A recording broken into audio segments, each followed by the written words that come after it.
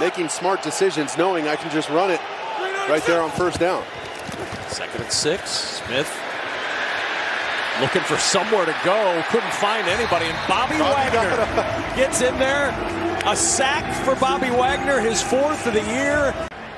And just an effort sack. You know, Geno Smith, everything's covered up across the board. He almost gets back to the line of scrimmage, wisely tucks the ball, and just gets...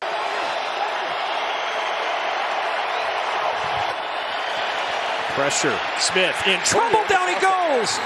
Bobby Wagner almost ripped the ball out of his hands. Somehow Geno Smith hung on as Wagner gets his 2nd sack of the afternoon. Working a little game right there. Boom. Well, the back's having trouble picking up pressure.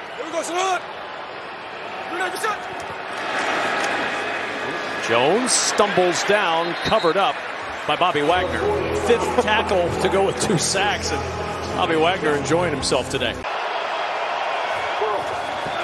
Rams rush 4. Smith under heat to the sideline. Jones and Wagner almost got there, and the ball ends up in Bobby Wagner's hands. He got it.